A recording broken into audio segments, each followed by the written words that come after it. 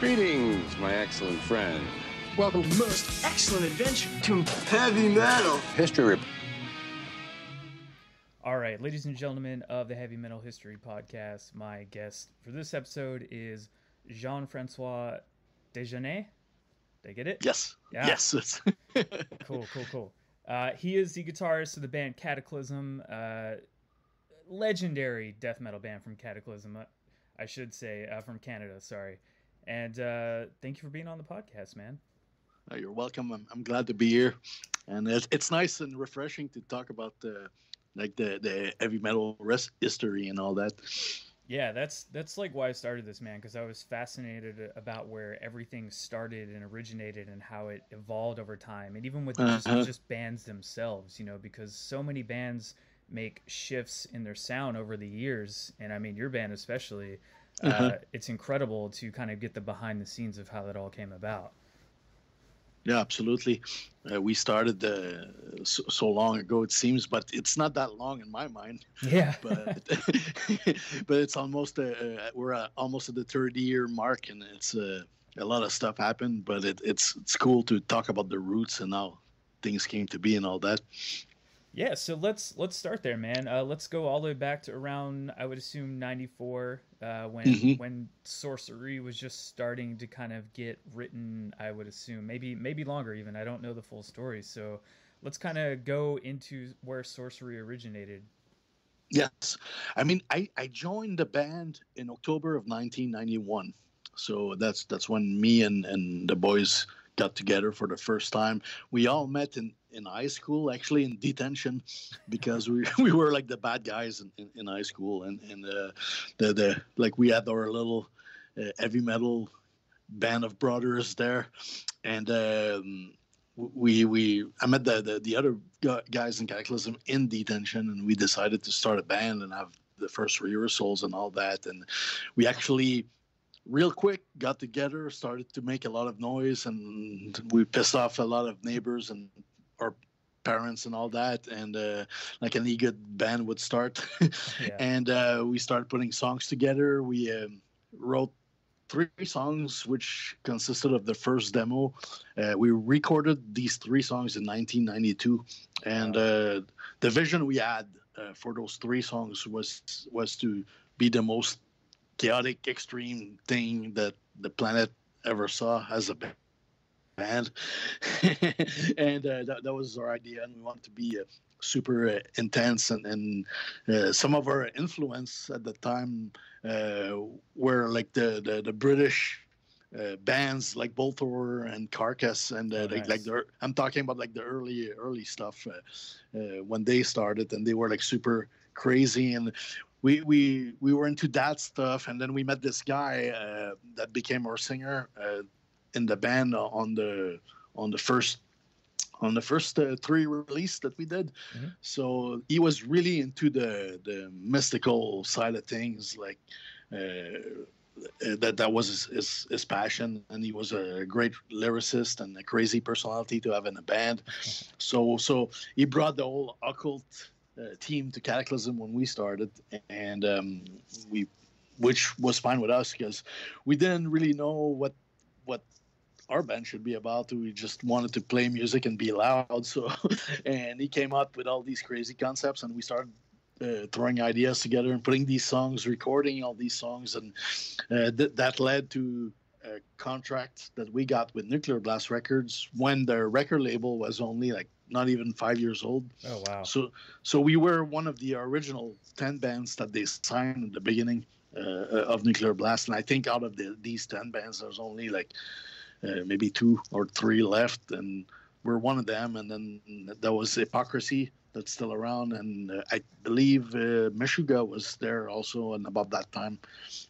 Man. And other than that, it's like they started also as a label that with Marcus started the label in a bedroom in Germany, and it became this big multinational of independent music, and we became better also and more known as a band. But that was pretty much the beginning, and the Sorcery was the first album on that Nuclear Blast contract that saw the day. And we wanted to yeah, we just wanted to be young and loud and be an extreme band, and that was the beginning of it all.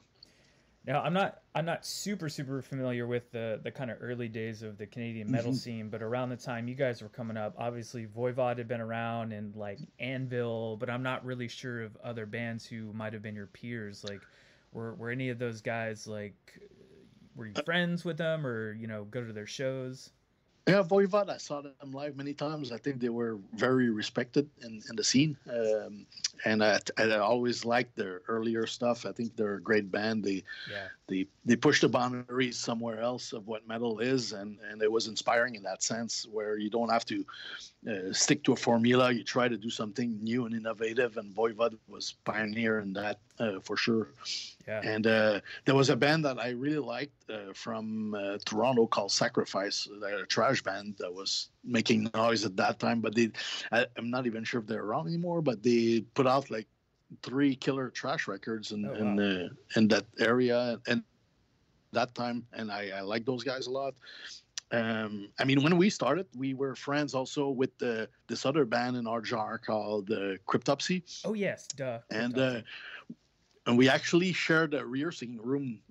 Our first rehearsing room that we ever got was with those guys when we had half the week to go rehearse, and they would have the other half the week, and then we kind of started at the same time and had a little bit of the same vision but different of how we want music to be, and it was good days. I really loved my those times where we just finish school and go right up to the rehearsal room, drink a few beers and write down some riffs and killer music, and it was the good old days for me. Yeah, so let's go into the kind of the writing process for Sorcery. When you guys were kind of getting together and writing everything, it's obviously a lot different than it is nowadays. Would you guys just kind of like rehearse stuff in the moment, and then kind of how would you keep track of the riffs basically for songs that you were writing? We were writing in a rehearsal space, all of us together. Most of the times we would come in early, me and Mauricio, Hmm. and work on the songs themselves, like the structures and all that. I was pretty good at coming up with riff ideas, and Mauricio was the guy that was good with arranging the songs. So we would kind of sit together and put things together, and then the singer would come in a little later, and we show him what we got, and then he would come up with lyrics, and the drummer, we would work all that together afterwards and make songs. But we had zero experience. We also were very new at playing our instruments. I Hmm. was maybe a guitar player for like a few years then, because I picked up a guitar maybe 6 months to a year prior to joining the band. So Oh wow. everything was new, and it was kind of uh, it was it was out of like good art, because we didn't really have skills or knowledge. We just did the best we could, and we learned to do all this stuff at the same time. So that's why, like, if you go back to for those who don't know the early stuff, you'll go back to the beginning of our discography, and for a lot of people the music won't make sense, but it made sense to us then. It was controlled chaos, and that's it, like a bunch of angry teenagers trying to write something. And as we went along in our career, we kind of learn how to do everything better. We learn our instruments, we learn how to play, we learn how to write songs, and piece things together. And we also discover our sound, because we kind of you're not sure how you want to sound like at the beginning. You just try to do your best, but Yeah. eventually you kind of figure out, okay, we love a certain type of guitar tone, we love drumming a certain way, and then you can kind of craft the sound of the band. And I think it was a long period for us, because we were really new to this, so it probably took us a few records for sure to kind of get into that sound that we like, and then push that further and further. And that's pretty much our journey into this. Yeah, very few bands kind of nail their sound right off the bat. It usually takes a couple records to really refine and figure out what they're trying to go for, just due to like, you know, learning new things like you said, or even member changes, bringing in something fresh. And it's always Exactly. interesting to see that evolution and development over the course of records. And I mean, you guys have so many records, so it's interesting to listen to each one and see how things kind of progress and change over the years, even with the new stuff now, which I want to get to in a minute. But yeah, it's really cool because, you know, for, let's see, how should I word this? I think really because of, you know, the time that you guys were in was such a good time for heavy metal, that when it was something new like that, you guys had unlimited things at your disposal to really try and experiment with. And I think that's awesome that you guys were kind of at the forefront of that. Yeah, it was a new genre, so the doors were really open into for creativity, because like nothing was done yet. There was an exploration, and yeah, we're very proud to be at the forefront of that. And we one thing that I really like is when younger musician or people that just started playing, like, come up to me or write me on my social media and tell me, like, you're such an influence. You got, because of you guys, I wanted to pick up a guitar or a drum kit or a bass and start playing and writing music. And to me, that's such a compliment, and makes me feel good about everything we've done as a band. And it's like passing the torch to a new generation of metalheads. Yeah. And I like that whole cycle idea of things. So as far as the recording of the first album, you know, I'm sure budget was non-existent back then for you guys, possibly. Mm-hmm. How much did you guys spend on making the record, and how long did it take to kind of record everything? We were lucky to have a guy that helped us negotiate our first record deal with Nuclear Blast. Mm-hmm. So we did manage to get a little bit of a budget to record. So our first album, I think they gave us something like 12,000 euros, or I mean, for today's standard, it seemed like decent money, but for back in the day, it wasn't that much, because studio cost was super expensive, and the producers and all that. And so we ended up working with Glenn Robinson for the Sorcery album, which was a producer that was famous in Canada for working with Voivod and Guar and Annihilator and things like that. So he was a famous guy back then, and we approached him, and he was all about working with us. So, but like I said, we were such kids and having our own vision of what music was at that time, and he came in with a professional attitude, but he tried to make sense of the chaos that we were as musicians. And for him to get him to work on this, it was a lot of money, so we didn't get a long period of time in the studio, so we had to nail it pretty fast. And this album was recorded live, the four of us in the same room in a studio called More Nights, which was really famous also at the time for albums like Rush did a lot of work there, and there was Celine Dion and a lot of international artists. It was the big place in Montreal, Canada, to record music. So we went there with Glenn Robinson. We recorded the album live, but we did patch up a few things here and there with overdubs. Mm-hmm. But most of what you would hear, I'd say at least 75% of that was the live takes that we did. And we mixed it in one weekend, and that was it. Send it to the label. And back in those times, there was no such thing as mastering, so it was recording, mixing. We sent it to the label, all done to tape, like the old-fashioned way. And that's another thing that was interesting with us as a band, is we went through all stages of the recording technology. Yeah.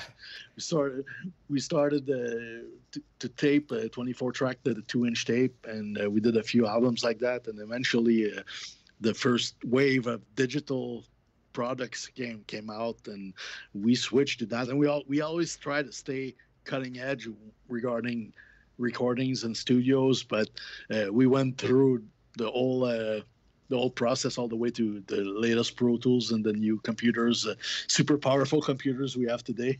Yeah. Yeah, that's what I had imagined because like I was gonna ask about like how the technology was, but you got it for me. Yeah, because it's changed so much in the 25 years that like where you guys must have started to now, it's got to be so much easier to record and get things done as opposed to back when you guys first started. Yeah, of course, because uh, in those years things were a little bit more complicated for sure, Yeah. and all the technology that came out it made things easier for musicians. And now we all live in different cities, Hmm. so writing the songs often we each have our own little recording setup at home, and we record and write our parts and send stuff to each other, and that's how we work instead of being in the same room all the time, the four of us. So, and a lot of the stuff we use while we're doing the demos, if it's good enough, will make its way all the way onto the record, and then we work progressively like that, Hmm. and fine tune things, and then eventually, when everything is said and done, we send the masters to the guy that's gonna mix the record, Okay. and Nice. we always try to use a different guy every record because we like each album to sound unique, Yeah. and so we send it to a mixer of our choice, like depending on how we feel and the vibe of each record, and that's how it goes, and that's how it goes. And I've been producing and handling the recording for almost everything in the Cataclysm career, just because we started as a very DIY band and we did a lot of stuff ourselves. So as soon as the technology permitted to actually record things ourselves, that's we jumped on board and started doing things ourselves. And uh, throughout the discography, I started working uh, on the production end of the band. And instead of spending our recording budgets into various studios, we kept the money and buy gear. But we bought gear, and then eventually we owned our own studio and with professional Oh, stuff. nice. And we thought it was a nicer way to spend our money as a band, Yeah. versus paying like everything to a studio or a big producer every time. Yeah, that's such a smart way to do things, and it's good to see a lot of bands have like taken that route of just buying their own gear and doing everything in house as opposed to outsourcing it. Which unfortunately it has changed the way that the recording industry kind of works. But I mean, it Hmm. benefits the band way more. Like that's how it should be. Yeah, you can keep control on your sound that way. I guess you don't have an external guy that comes in and tells you to change your songs or to change this because he believes that's the better way. I mean, sometimes you can benefit from experienced producers to come in and tell you things, but I think in this genre specifically, it's important to stay who you are, Yeah. because I find, especially the past decades, it's kind of like bands are losing a little bit of their personality because they're going for that sound that everybody likes, and at some point everybody starts sounding the same, and I think it's a bit sad, even if it's like a good sound. It's just people are losing a little bit of that their bands are losing personality a little bit because of that. Yeah, everything's a little too overproduced. I know exactly what you're talking about. Yeah. Mhm. So one last thing about Sorcery, and then we will talk about Unconquered. Yes. So Sorcery got a remaster at some point, Uh-huh. and did you take care of that remastering, or what was the decision Yeah. behind that? Yes, it's the record label was talking about re-releasing these albums, and they wanted to do like a vinyl collection, and also for the the streaming Yeah, uh, the streamer website and all that. And they wanted a new version, an updated version. So yeah, I took care of it. Like I had to actually for nice. Sorcery. It was interesting because it was mixed to tape. So I had to actually take the tape, bring it to a place where I could convert it back into wave files, Oh wow. and then use these wave files and then do a little processing to make it more in accordance to the specs that we need for today's market. So I did some work like that for all the records. Some of them needed it more than others. The more recent stuff, I think, was still relevant to me, so I didn't touch those that much. But the older records needed like a big push, I think. And Sorcery came out good, and I like the Temple of Knowledge as well, the second album, because that one really needed it. I find and the new version sounds so much better than the original in my eyes. Yeah, it's always interesting seeing when bands kind of go back and remaster and change things, and hearing what they kind of wanted to switch around and what they envisioned that didn't quite get there in the original sense. But it's always a hit or miss thing. But it worked out for you guys because the technology had changed so much that it just made it sound so much more better. Yeah, it's such a subjective thing, because that's true. One fan will say like, yeah, I like this version better. Like, hey, why did you touch it? And then another fan was like, no, this needed to happen, and it's much better now. So, the end of the day, you do your best. And that's one thing I can say about Kataklysm is we gave 250% on each of the records we have in our discography, and I'm proud of that factor. And so it's that much I can say. But then it's all about if you like the stuff or not, as a metal fan. Yeah, everybody's so. I don't want to use the word elitist, but picky, maybe picky.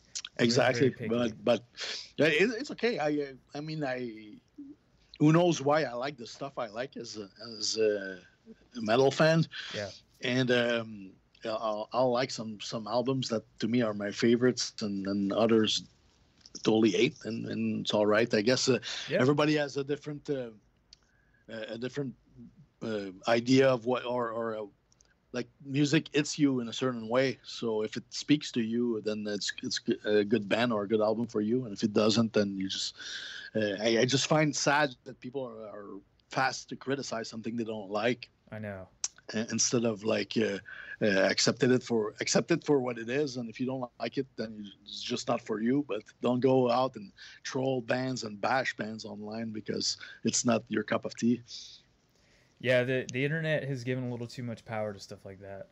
Exactly. Like people have nothing better to do, so like, oh, this band put out a terrible album, let's write a giant blog post about how much it sucks. Like, man, just go listen to something else. Like, exactly, there's enough music out there. Yeah. So Unconquered comes out next month, next month.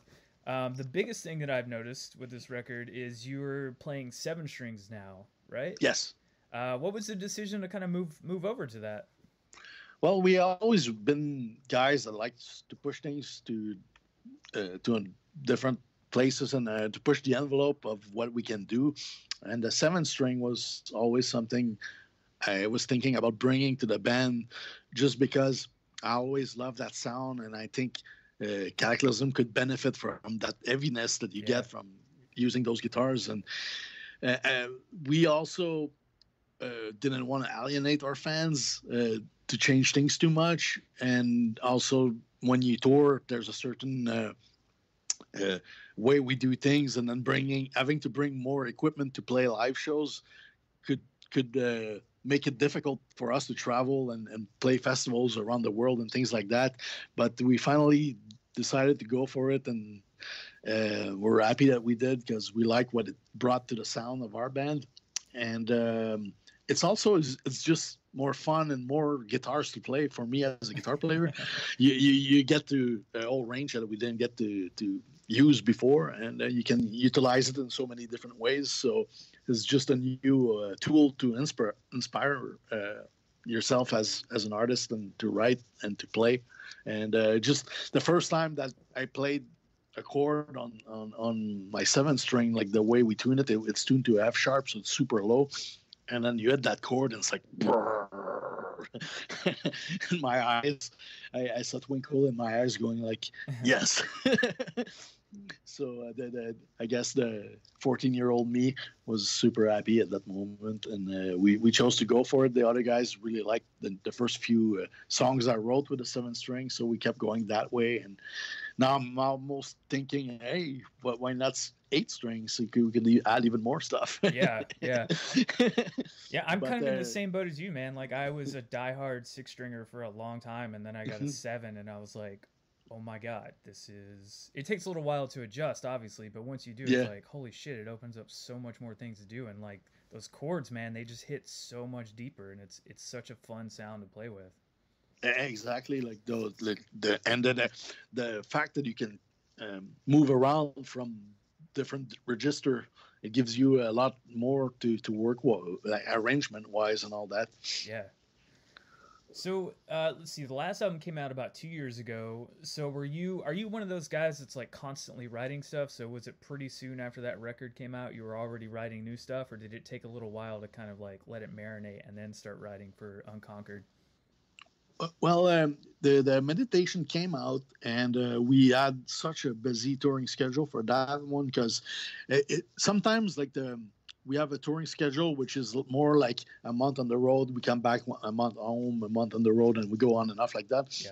But the meditation was kind of all at once, and we were out for a long while. And then when I came back from that tour, I was really inspired to start writing right away, because it's something I like to do. I love sitting in my studio and write music. Yeah. And for me, it's one of my favorite parts about being in a band. I almost prefer the writing part over the touring part. I love playing live, but I love the writing and recording process for records. I'm a bit of a nerd like that. So I went right away. I came home, and I started messing around with the 7 strings, and so many ideas came out. And this album was written mostly, it was me and Maurizio going back to the roots.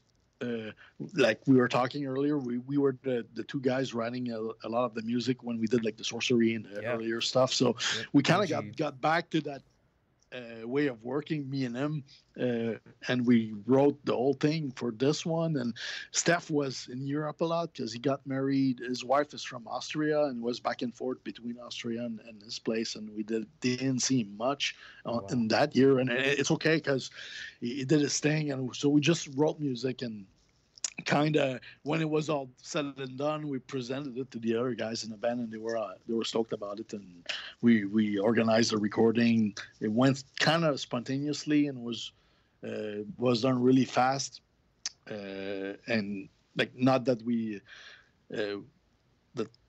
we still paid attention and gave all our best, but it just happened fast on this one. And and we sent everything out for the mix, and we got Colin Richardson to mix this one, which is also a legendary producer from the 90s. And we always wanted to work with him, and the times that we could have, the schedule didn't work, and always something happened. And now he was retired, so we kept bugging him, like, please do this record. And he said, yeah, why not? Let's do it. Let's get into the studio. And he mixed it. And I think Colin's in his 60s now, and he still got the ear for it because it sounds super modern. And we're so happy with the way this album sounds. We're hoping that he wants to do the next one as well, because it was a good recipe for us. The way we do things, with the way he mix music, I think it sounds great.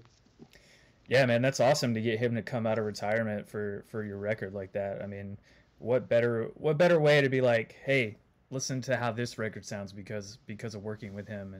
And that's such a great thing to have. Something I did notice about this record too, I haven't heard the whole thing, but man, the drums on this thing are fast. I mean, faster than I remember from the last couple anyways. You're using a lot more like blast gravity kind of stuff on there. Was that more of an intentional thing, or is that just what you felt like writing this time around?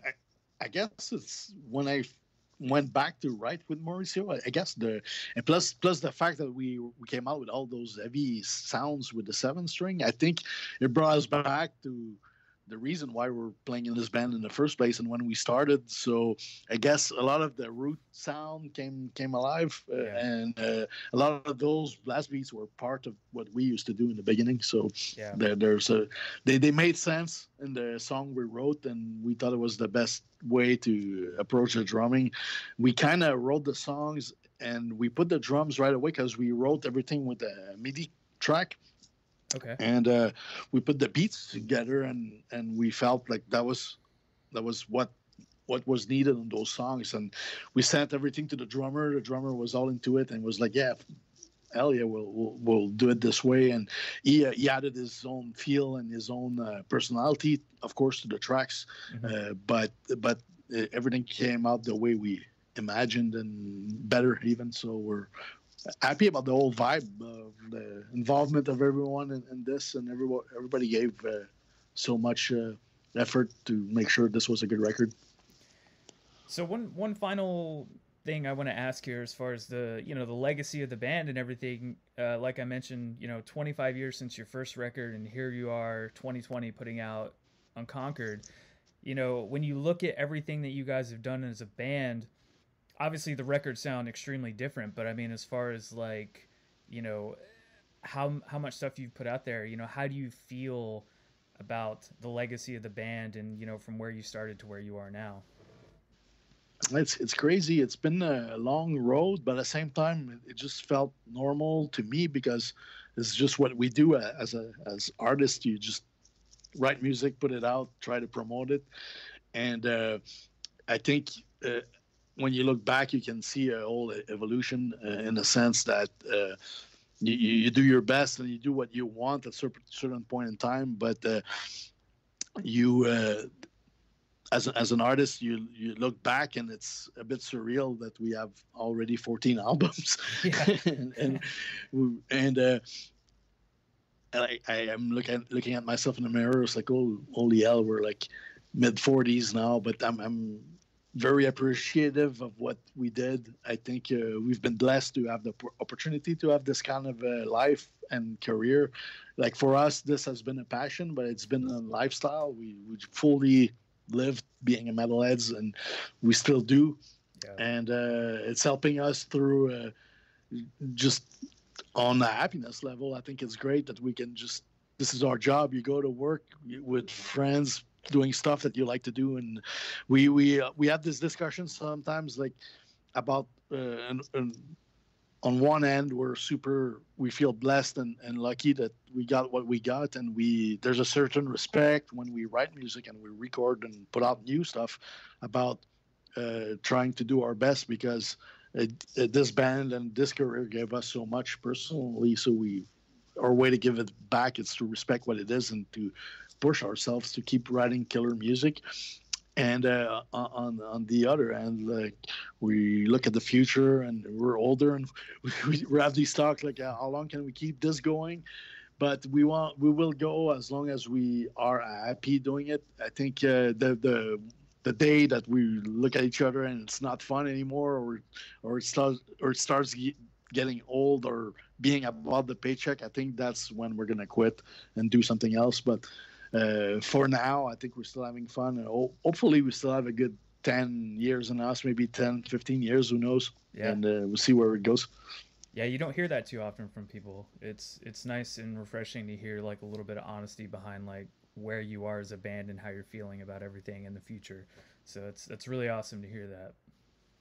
Yeah, I think it's important to be honest with the fans, but be honest with yourself as a person.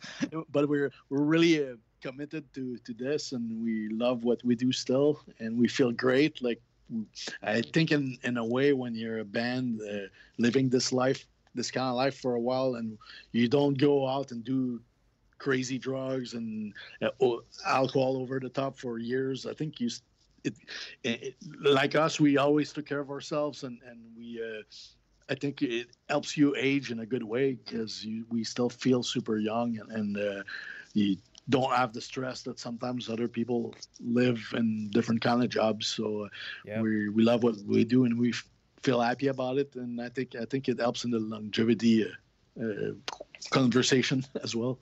Yeah, I agree, man. Well, I'm a little over time here that I was supposed to take, but man, I really appreciate you taking the time to talk about the history of the band and kind of juxtaposing both these records and deep diving into them a little bit. I really appreciate it, man. Thank you so much for having us. Yeah, so the record comes out September 25th on Nuclear Blast, correct? Yes, it's coming out. I think they're gonna release a couple more singles before the release date. Yeah. They have like this promotional plan behind it. But yeah, September 25th. Pick up a copy if you want to support the band. You can pick it up on our website, Kataklysm.ca. This is cool because the money goes to us directly. Perfect. Or from the record label Nuclear Blast, where they have different versions of it as well. So check it out. I think is one of our best albums. I think everything came out. The stars were aligned for this one, so give it a shot, and hopefully, if you like it, let us know that you like it. Yeah, don't write a giant blog post. Yeah, we're always happy to hear back from our fans. But if you hate it, just let us know why as well. And it's cool. It's cool when it's like a constructive criticism and not a full-on bashing. Yeah, that's fair. That's fair. Well, Jean-Francois, man, thank you so much. I really appreciate it. Good luck with the record, and hopefully when the world figures its shit out and the plague goes away, you guys can tour on it and everything else too, man. Awesome. Looking forward to it. All right, man. Have a good rest of your day. All right. You too. Bye. Bye-bye. Be excellent to each other. And party on, dude!